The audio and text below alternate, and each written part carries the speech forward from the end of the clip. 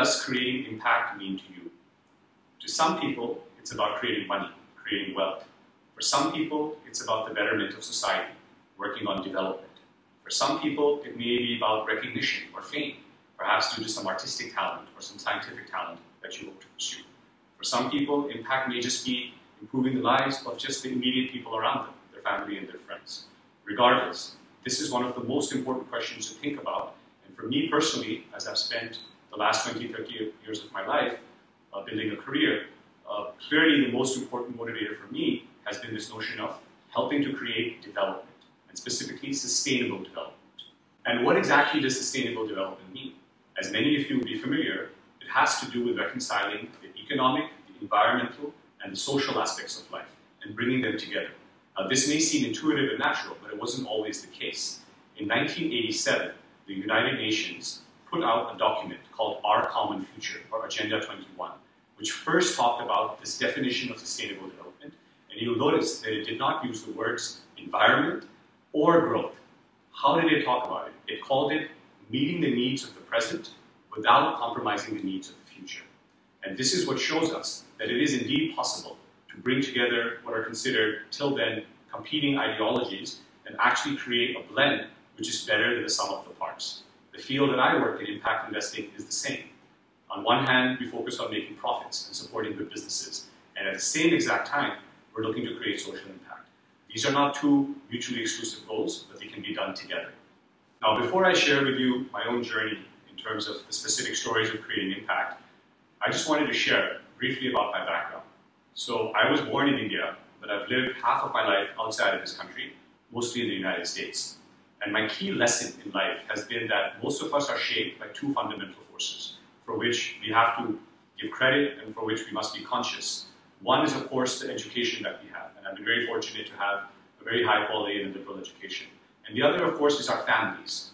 A lot of our human psychology is formed as children based on what we learn from our parents. Now, I've been more than fortunate in this regard. My father is an economist. He used to work for the Indian government. He actually happens to be the man who authored Agenda 21 and the word sustainable development, and worked in the UN for many, many years on programmatic issues of economic and social development.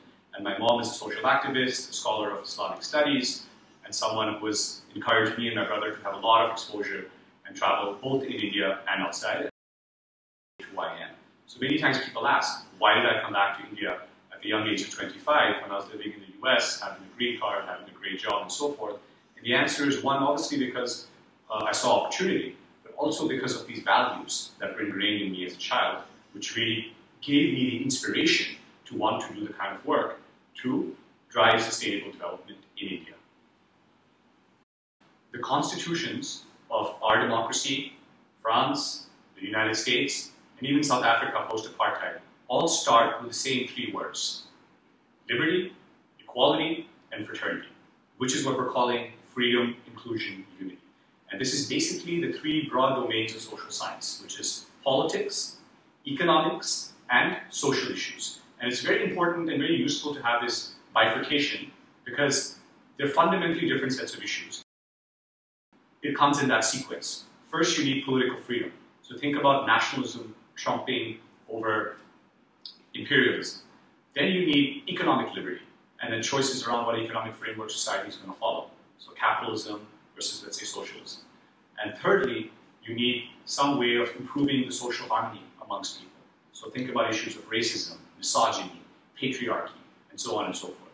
How do we remove all of these barriers? So these are three very distinct sets of issues, and you have different types of professional actors, different types of thinking that goes into working on each of these. So I'd like to share with you now some of my experiences, what I'm calling experiments, in working in each of these three areas.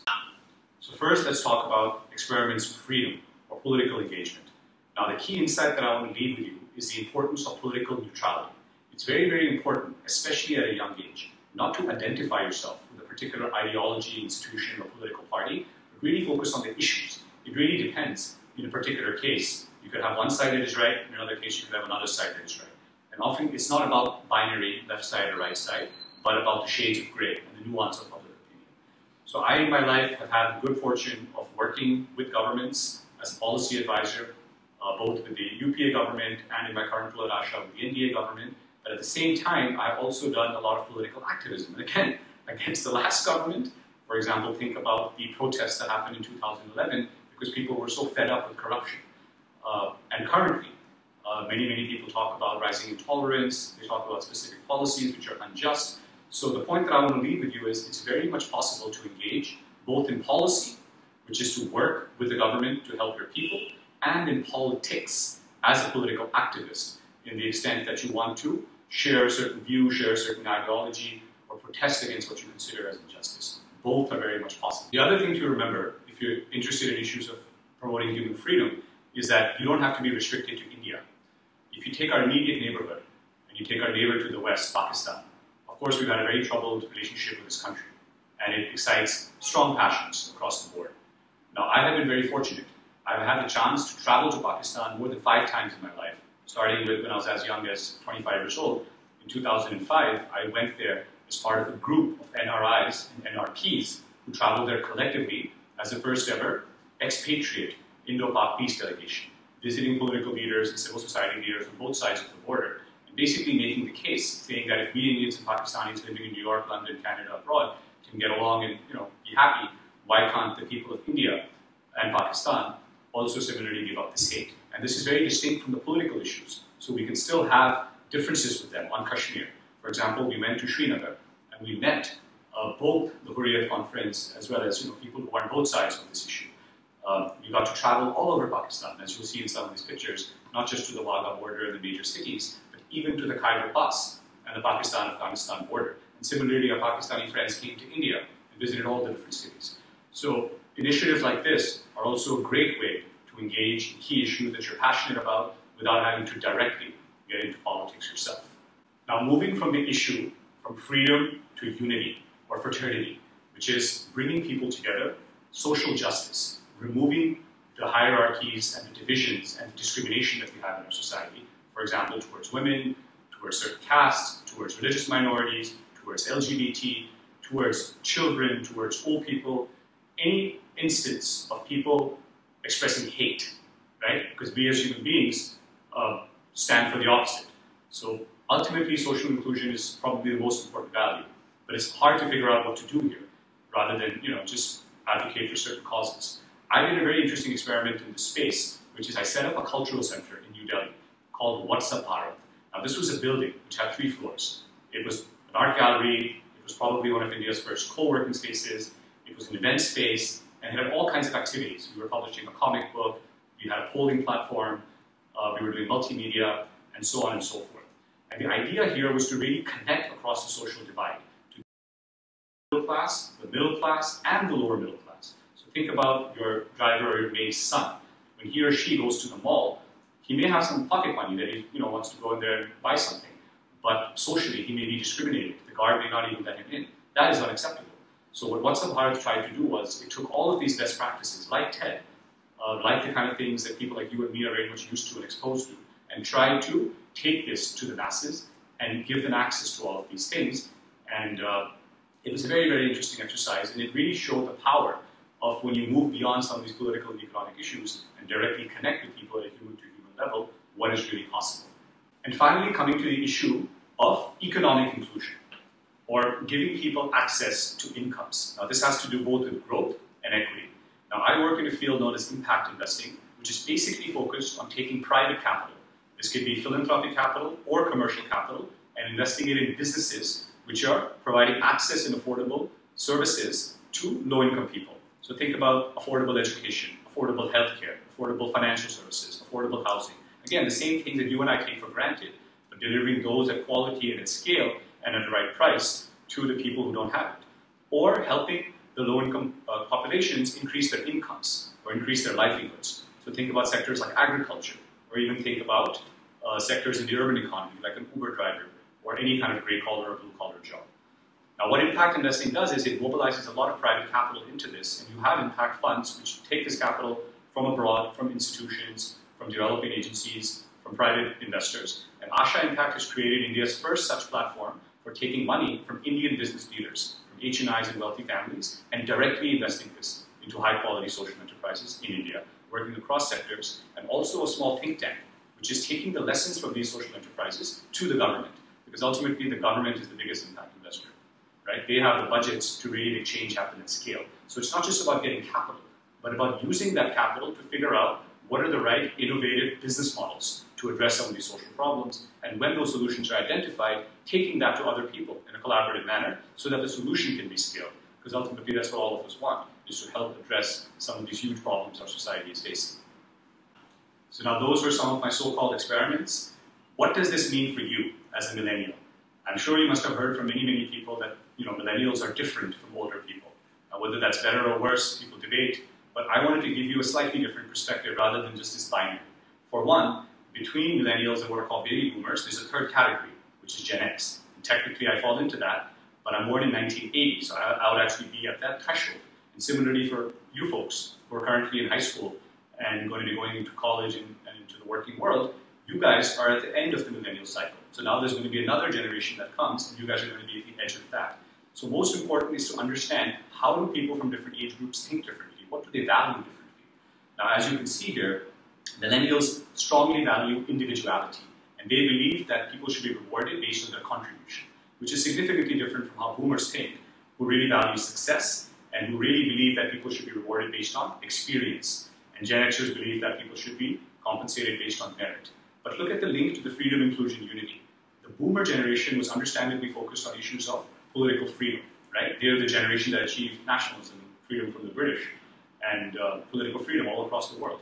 The next generation, which is people slightly older than me, the Gen Xers as they're called, were principally focused on wealth creation, both for themselves and for the rest of society, which was very, very successful, but it also created a lot of the problems that we face in the world. And your generation, which is the millennials, is most focused on unity, which is a wonderful thing.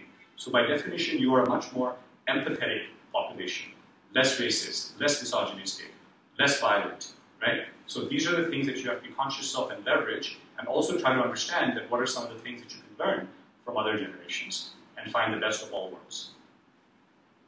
And a final point to consider as we think about the role of the youth is the so-called demographic dividend, which some people have warned could be a demographic disaster. And here's why. When you look at the huge number of youth that are present in India, and why people say that our economy is so well poised, because if you have fast growth and a large number of young people, it's a recipe for huge social success and transformation. But if you don't have those jobs and you don't have social harmony, the exact opposite is the case, and you have large-scale social strife and disruption. Now, look at where the demographic dividend sits in India.